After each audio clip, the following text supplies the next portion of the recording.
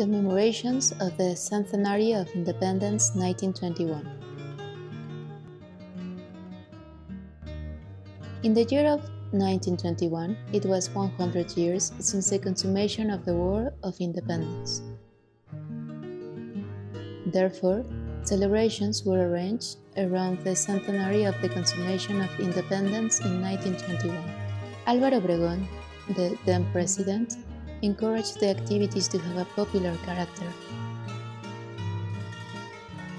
In addition, the commemorations were marked by a civic discourse aimed at promoting revolutionary nationalism. Starting in March 1921, the Excelsior and El Universal newspapers called for literary, photography, and painting contests, among others, to celebrate the centenary of the consummation of the independence. El Universal, directed by Felix Pallavicini, launched the La India Bonita contest. The winner was María Viviana Uribe,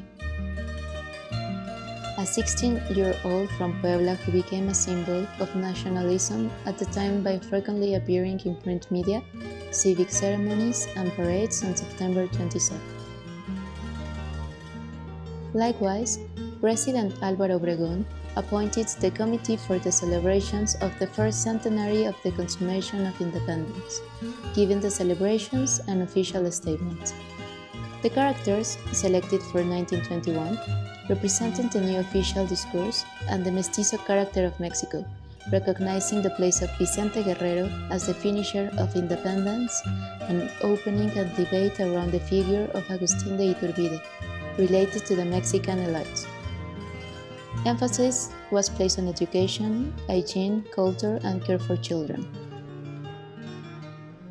which is why during the month of September, a daily school was opened in Mexico City, and one of the most important events of these commemorations was the called Children's Week from September 11 to 17. Finally, on the 27th, the Pledge of Allegiance to the flag was made in the National Palace, a tribute to the heroes of independence in the Metropolitan Cathedral, a civic and military parade, and a large popular festival in the vicinity of the capital's main square.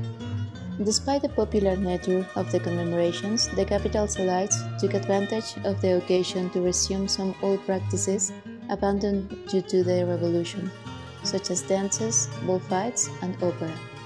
In a conciliatory effort between the elites of the capital and the revolutionary government, President Obregón and his wife, María Tapia, attended the Covadonga bullfight.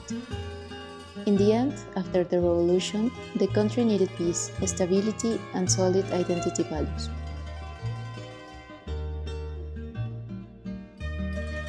Secretaría de Cultura. Gobierno de México.